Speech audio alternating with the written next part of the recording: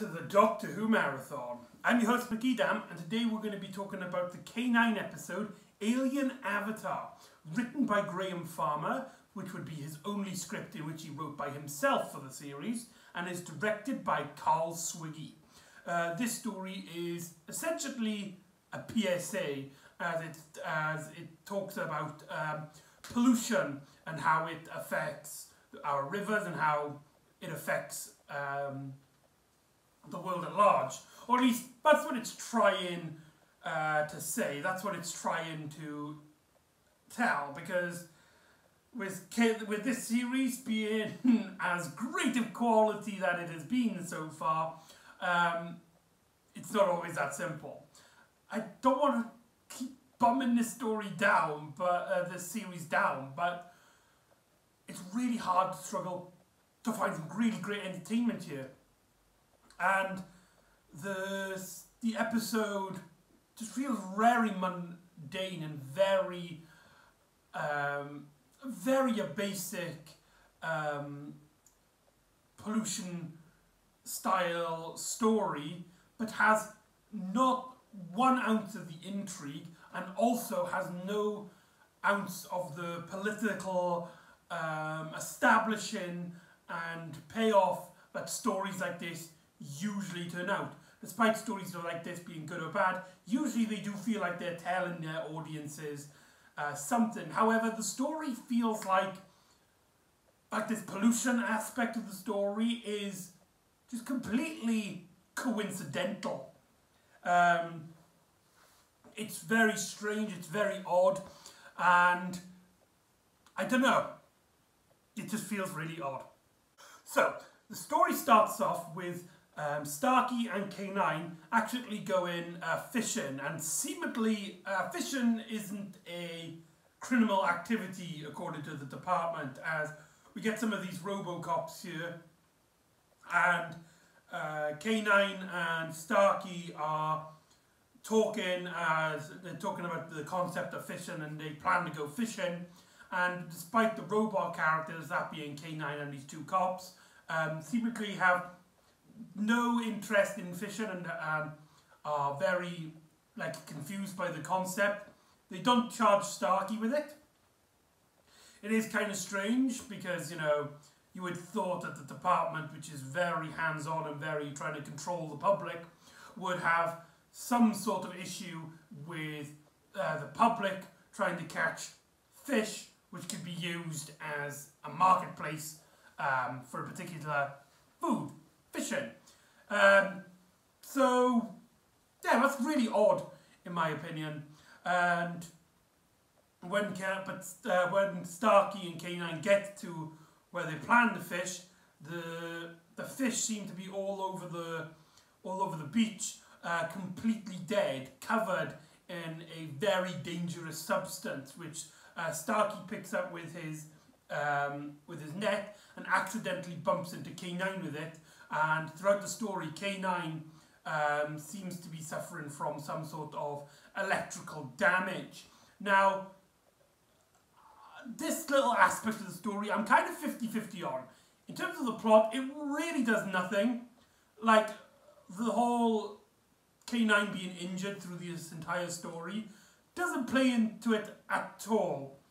Like, I don't even think it's properly mentioned after a while. It's very strange, it's very odd, it's just sort of like a detail in the story. However, in terms of a prosthetic, it means that K9 has this much more unstable look to him, and the prop itself, when they use the prop, it starts to shake a lot. Its head moves very loosely compared to what it usually appears as, and I feel like it gives the K9, this variant of K9, a lot more personality. We also learn here that K9, who throughout this series has been using a lot of Earth slang and very un-K9-y dialogue. For example, at one point he says rock and roll. We learn that this is because K9's data banks in this period of his life has been updated to include over 500 movies, and so he basically has a movie vocabulary, which I don't know. I don't know if I like that explanation or not. Rather than him just like learning and experiences, it is part of his computer data bank systems.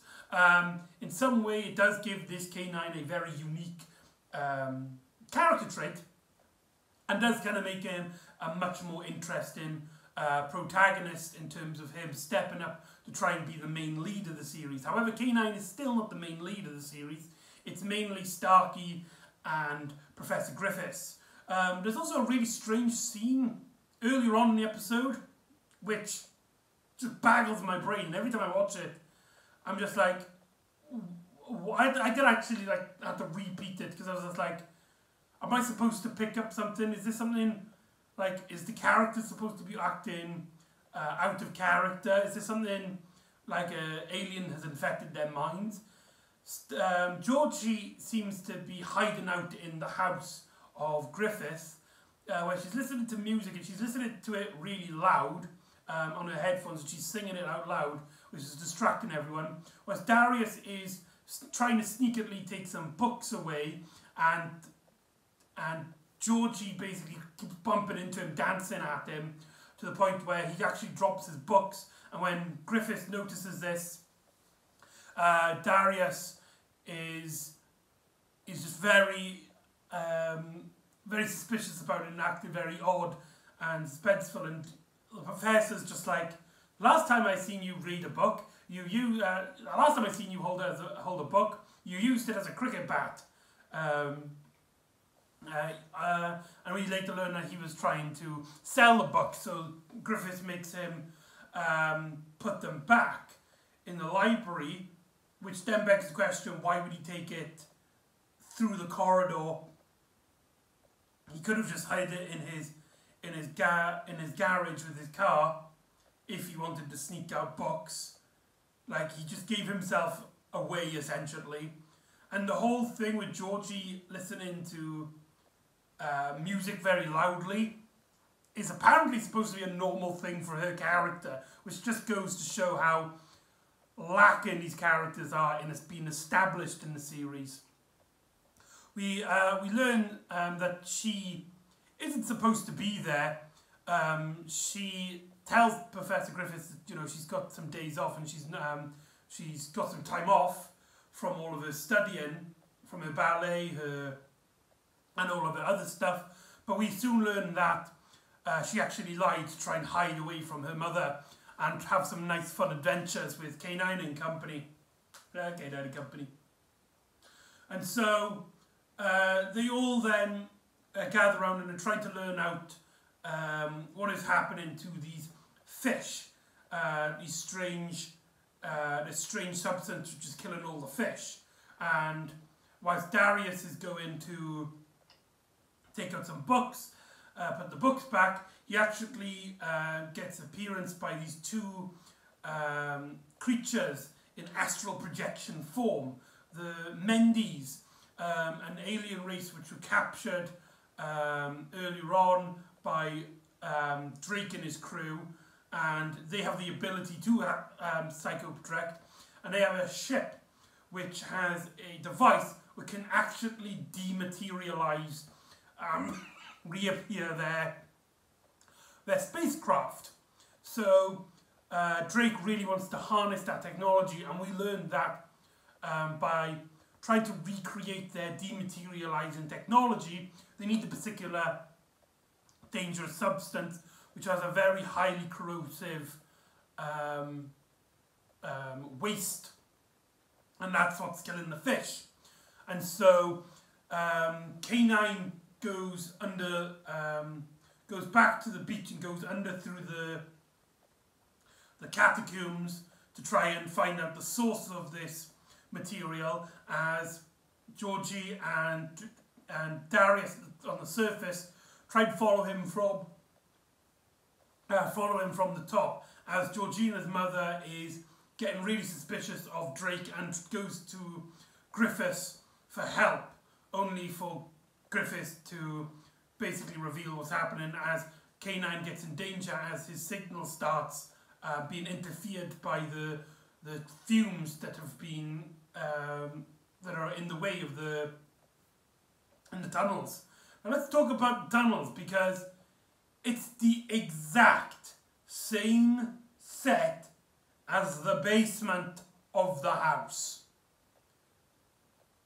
It's every single sewer, and it's also the same set used for the prison, the alien prison of the department.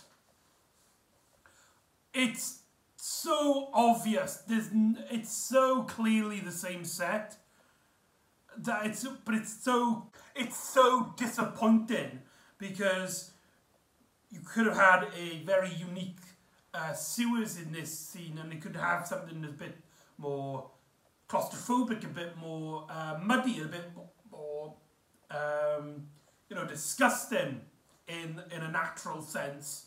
But no, we have the exact same set, and it's so obvious, and it makes the series look more cheap than probably it does. And so we have a scene then in which there's this really strange bit in which Georgie and Darius get captured by the Robocops when they enter a facility they're not supposed to be in which they learn about the device being created by Drake's men.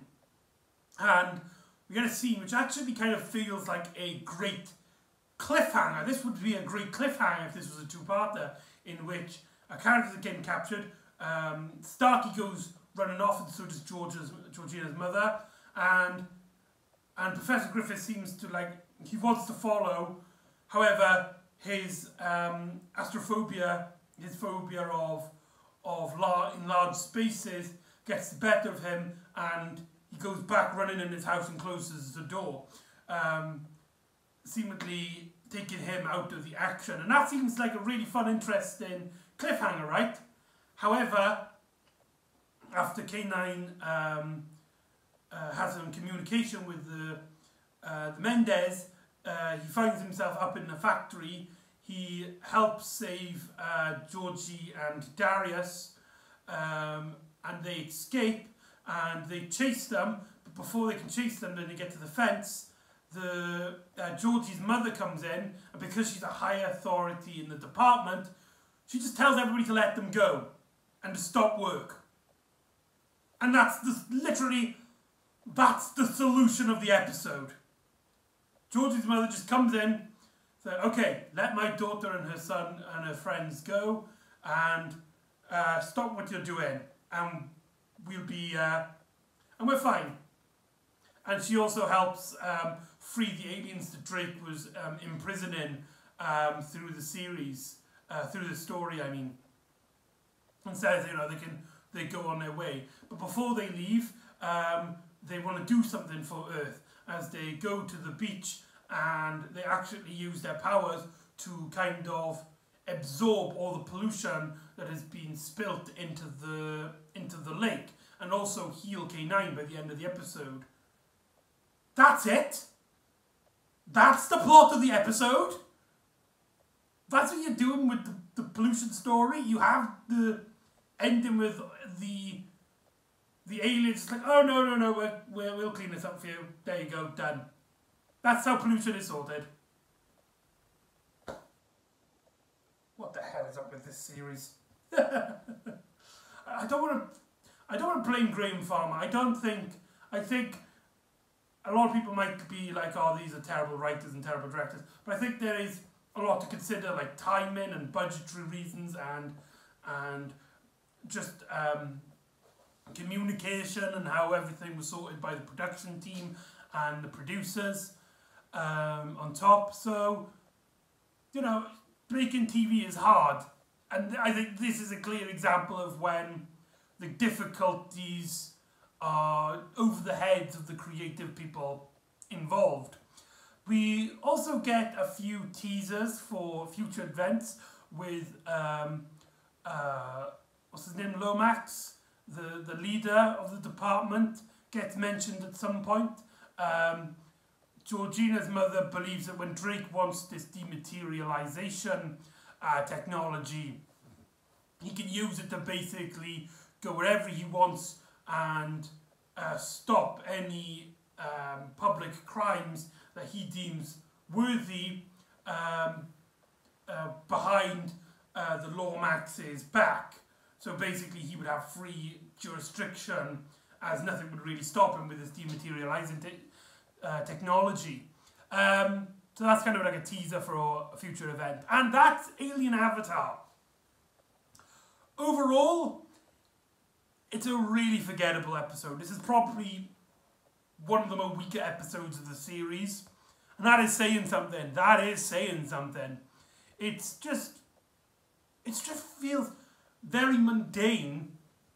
And the fact that this story does seem to have built up a great little story and a great little narrative and a great little message about pollution and stuff, the story just seems to want to be like, hey kids, pollution, and hope that the audience would take the feeling that, you know, this could be important. Oh, this feels like an important special episode that means a lot.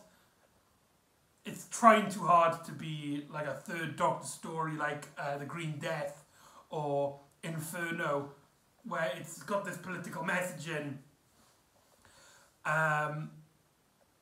about, like, you know, our environment, but this story does nothing to really justify it or tell it in an interesting way, and also is kind of dull, as the ending is just that the aliens cure the pollution, and that's it. It's a really uneventful episode, and it is easily one of the weaker episodes of the K9 series. So anyway, that's Alien Avatar. So join me next time when the Doctor and Amy will be meeting ninjas. So join me next time for the Jarad Pyramid, and I'll see you next time on the Doctor Who Marathon. Ta-da!